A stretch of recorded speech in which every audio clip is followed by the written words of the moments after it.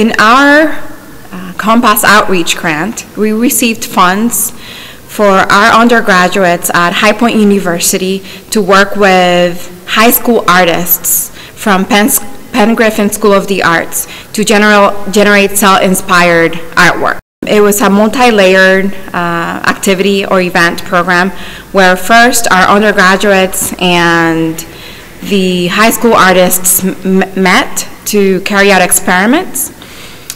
For example, visualizing cells using different types of microscopes, using different types of stains.